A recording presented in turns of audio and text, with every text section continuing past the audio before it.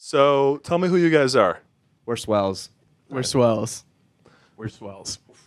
We're the Swells. We were the Swells. No, we're Swells now. Okay. I never know. Me neither. We're Swells. So you guys are no stranger to the feature. You guys have Kuko, you have Carter Race. I'm curious what makes you choose who would feature well on a track. I don't know. I feel like it's honestly just like if we happen to get along with someone. I don't really think it's even like a conversation that we've had. Like we needed Trumpet on what was he on? He was on Busboy, the original, like the Begging and Pleading. We just needed Trumpet. We had just met Omar, and we were like, that works out. It was convenient too. He was in Van Nuys, and we just played his show, so it was like we were going to Van Nuys High School at the time, so it was just right up our alley, basically. Yeah, it was just like. And then Carter's just like he's just dope. I feel like his music is just awesome, Yeah. and we were like lucky to get on a song with him. Yeah, similar circumstances. Like we just had been playing shows with Carter a while. We were at the time recording or like beginning to record our last album that came out, Love Olympics, and we wanted to like work on a single. And I had a song that I thought that he would like work really well on, and I said, "You want to feature on?" And he said, "Let's go." And so we did it. It's a great single. It's you also you did a video with it as well. Yeah, Can you talk about that video? That was by and large just like the graces of our friend Karina Gutierrez. So just like from like form to function, the entire like idea for the music video, like the plot, everything, like she had her whole team behind all the lighting, like catering and like all the props and stuff like that. And we were just like, she said, jump. We said how high. It was really easy and amazing. If you guys ever need someone to work with in like music videos, like Karina's the She's our girl, guy. yeah, for sure. Do you know how she came up with the idea of like dinner with Swells and Carter Race? Do you have any idea? I literally don't remember. Like we had been talking. I think like more recently we're gonna announce some stuff pretty soon in regards of a music video. But more recently, it's been more of a like collaborative process. I think that one was just like Karina's like, let's do a music video together, and I was like, fantastic. And then she just had the entire idea. And Carter Race was just like super down with it too. Yeah, we were just like show up and wear this, and he said bet. And Carter's down. Carter's gonna perform. Like we had an idea of what it was gonna be. Do you have any idea? Yeah, I mean he kind of just his entire thing is just being the food on the plate. So it was really like he was super down with it. He just he was even falling asleep like in that like in the table thing. So That's true. no, he's like super easygoing, and it was fun. That's awesome. It's a great video. Great song too. So Maddie, you are a CSUN grad, and so are you, Neil. I didn't know this until before we were talking. Yeah, Maddie the Matador. Maddie the Matador. as a matter of fact. Yeah. Oh, you ruined it. Can you do you know? Shut up back there. Has CSUN helped like contribute to Swells at all in any way? I think we've met a lot of. I think I met a lot of people from CSUN by virtue of being in CSUN that I didn't meet at CSUN. In particular, I mean Cesar, who we've talked about in the past. Cesar went to CSUN, but we like didn't go at the same time. Roger Holloway went to CSUN, but we didn't go at the same time. We have a friend who plays bass, Caleb Buchanan. He's on tour with a band called Spill Tab right now. He did not go to CSUN, but these are all people that I've met by virtue of just like networking. Yeah, I feel like a lot of people that we know go here, but also I was thinking this on the drive here. We've done like a lot of events here. We did like Soul Fest once. We did another radio event close to Soraya. Yeah. We've been here a bunch actually, and like thinking about it, we do a lot of stuff here. Yeah, just in general. But yeah, I don't. As far as like shaping Swells, I feel like yeah, we've met quite a few people. I don't know. It's like all like it's people that Jason has met that happen to go here. People like we went to high school that also went to CSUN. Like I knew you through like playing backyard shows, not through CSUN. I think it's like CSUN's like a hub that like everyone happens to go to, and it's like, but I met them through different circumstances. It's so interesting. Yeah. So you're saying that it's not like you're not meeting people as much through CSUN, but it's through like the events that CSUN put together.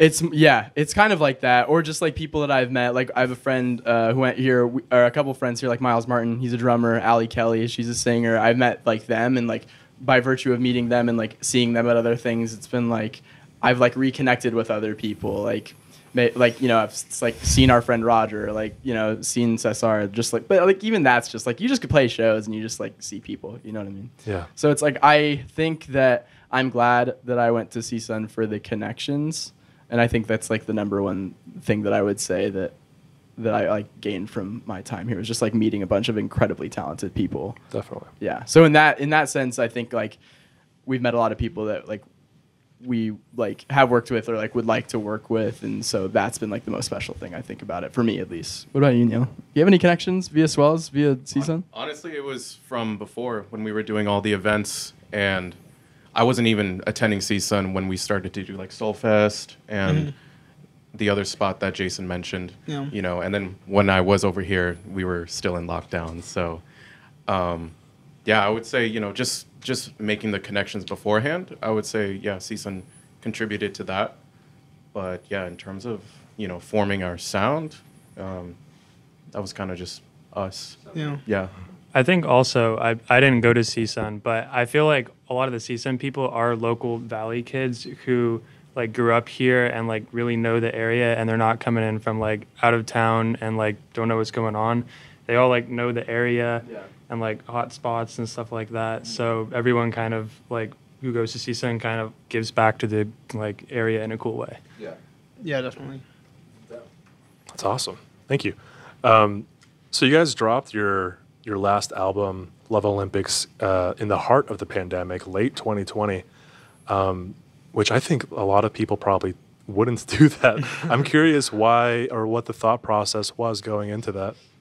I feel like in hindsight, I think it was a really rough time for musicians, and I think we had been working on it for so long, and it had been, I think we just came to a point where it's like, look, we have this collection of songs, and I think we're just ready to put it out. I don't know if I think we like had so many discussions about this as to whether or not we thought it was the right time, and I think overall the decision was to stop working on this so that we could work on other things and continue to move on and grow as a band.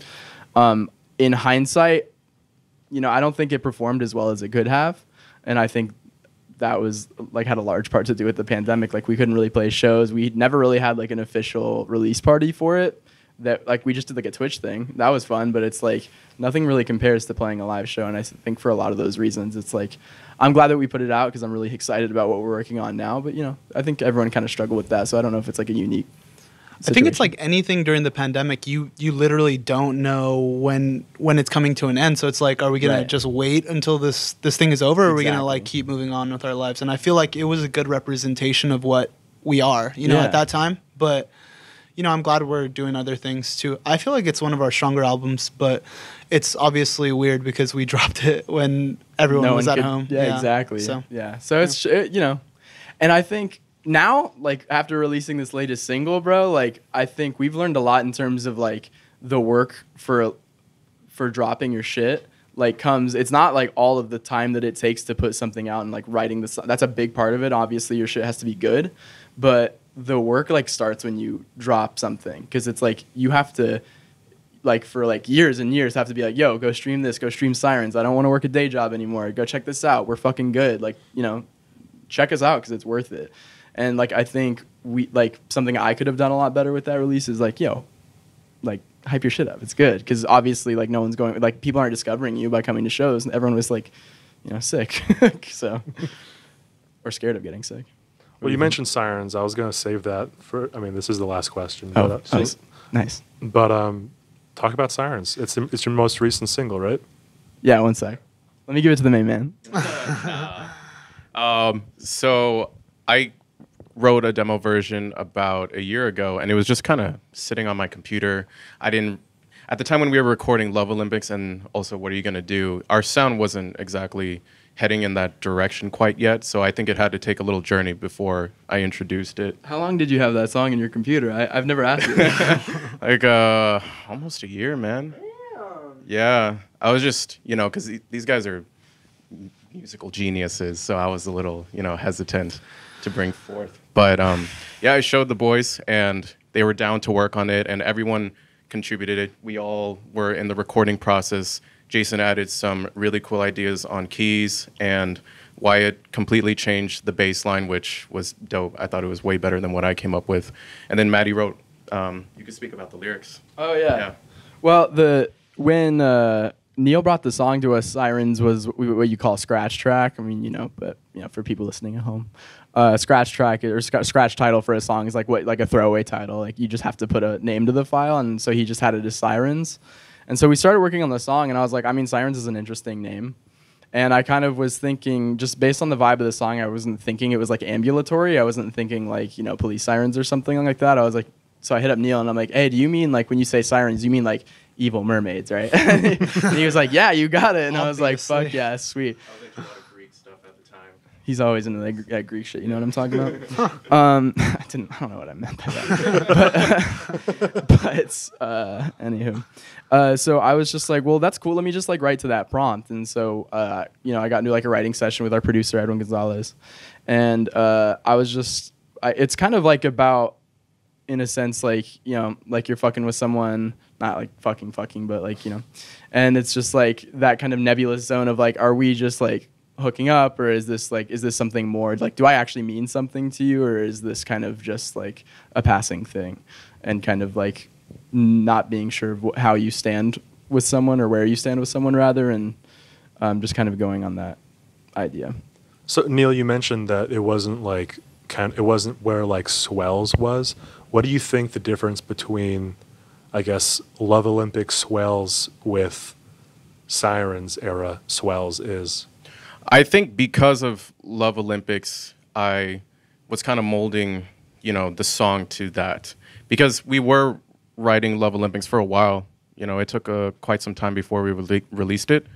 And I just wanted to do something a little bit different and to introduce maybe like some new sounds, experiment with the synthesizers, because, we've been expanding with keyboards a lot, and with Jason on, EP and clav and even organ at some times.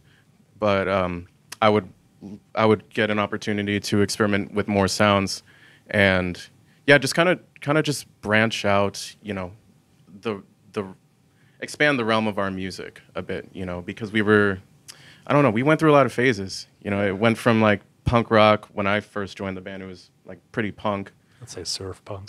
Punk, yeah, for sure. And then these guys, went to jazz. They were in jazz band and all that. And I didn't really have a background in that. I was more like a classical blues artist. And yeah, I just kind of wanted to get more into, the jazz realm. And it just kind of grew from there. And I love what Maddie did with the lyrics. Yeah. I think it makes the song. So usually a single is a sign for something else, something more that's coming as well. Do you guys want to talk about that at all, or no? Let's talk about it, Ryan. Yeah, we got about 9 songs. That's eventually going to be an album. So we just released Sirens, and we're pushing that. We have a video coming for it. Yeah. So we have a video for that. So go check it out. And then we have another couple of singles that are in the bag, that will be periodically dropped. And then, yeah, eventually, hopefully, an entire album comes out. I guess around springtime is kind of what we're shooting for, but we shall see when that lines up. All right. Thank you guys. Yeah, thank you. Thanks, PJ.